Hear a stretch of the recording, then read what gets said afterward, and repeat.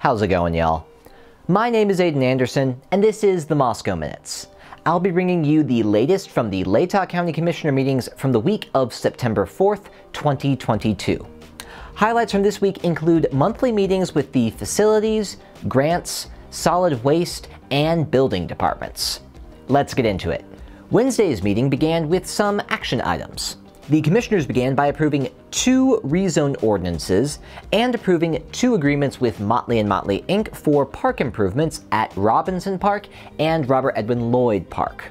They also approved a purchase and delivery agreement with Missoula Concrete Construction for new bathroom structures at both of those same parks. The commissioners then voted for an at-large board member for the Idaho Association of Counties Capital Crimes Defense Fund. This was followed by a corrected motion in order from August 29th, along with the approval of 3 tax cancellations on mobile homes that have been either destroyed, removed, or otherwise shown not to exist anymore. The commissioners then examined a hardship application for which they put off action until a later date when more information could be acquired. This was followed by the approval of the cooperative agreement for University of Idaho extension programs in the amount of approximately $147,000 before the commissioners went into their weekly review, where each commissioner present gave an update as to what they've been up to recently. They then held an executive session for attorney-client communication and personnel issue. The commissioners later held monthly meetings with the heads of the facilities, grants, solid waste, and building departments. Facilities provided a summary of recent projects, including work on the new county building in Moscow.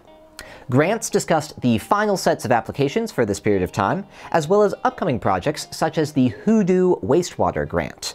Solid Waste had their agreement with the City of Moscow approved by the commissioners, and they also gave an update on various dumping violations that they had been fielding.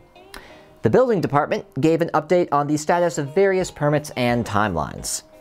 Each of these, except for the Grants Department, made use of the executive session to discuss personnel issues, and once those were finished, the commissioners went off the record for the day.